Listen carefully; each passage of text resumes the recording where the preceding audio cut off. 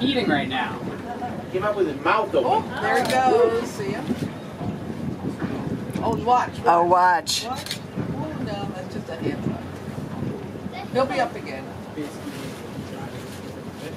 I want to see him reach. I want to see him go up and go flip in the air. Keep hoping for that. Really cool. Most of the time.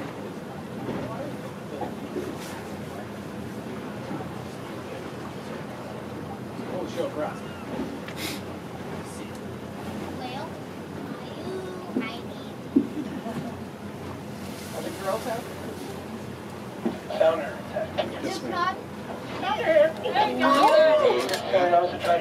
Must be a lot of fish over there. Hey, he did jump up. You see him? So what's going on now is these whales are filter feeding. They're driving those schooling fish up against the surface. Oh, there he went. They're bursting forward now. Yes.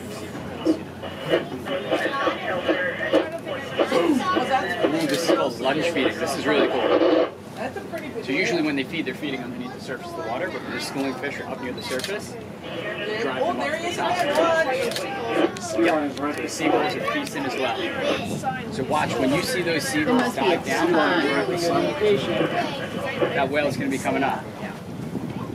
They can see, they can smell. They're more perceptive than us in this circumstance. You want to take the mental picture too. If you guys want, I'll see how my pictures come out. Yeah, that'd be great. Yeah.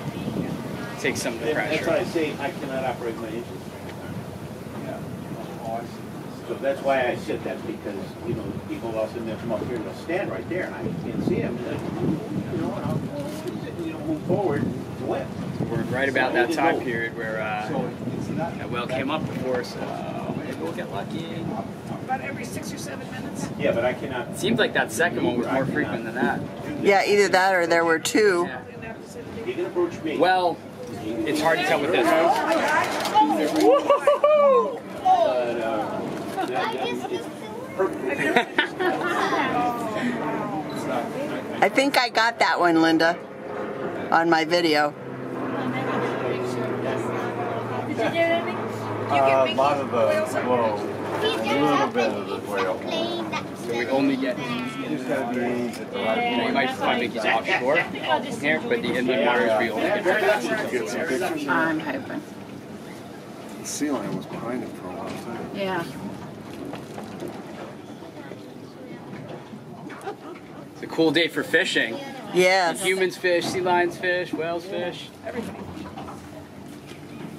The whales usually in pods. They fish No, together. so these humpbacks are they're solo animals. So they don't hunt in pods. They don't live in pods. They don't migrate in pods. They're solo animals. They spend There he is. They spend most of their lives alone. So they'll get together for a few feeding behaviors. So mating is one, calving is another. You see a mama with a calf. Down in Hawaii, there might be some groups called competition groups where there are males that get together to battle for the affection of a female. And then some of our North Pacific whales up here, some of our populations have learned this feeding technique known as bubble net feeding, which is lunge feeding, but it's a group of them lunge feeding. So instead of just one of them coming up to the surface and basically having the schooling fish up here and already being at the surface, they will band together to drive the fish towards the surface. So it's one of the rare instances of animals using tools in the wild to actually blow bubbles. One whale will go underneath the school fish, the other whales will circle around in a big circle, and they'll basically trap those fish around a giant circle of bubbles. That's what It's crazy. when we watched a video on it. That's what they were doing. They were talking about Bubble net feeding, yeah. It's, Can you speak to the size of that? what about it? Yeah. How big are they? Oh yeah, they're about 45, 50 feet long. So this boat's roughly 40 feet long. So it's slightly larger than this boat, fully grown.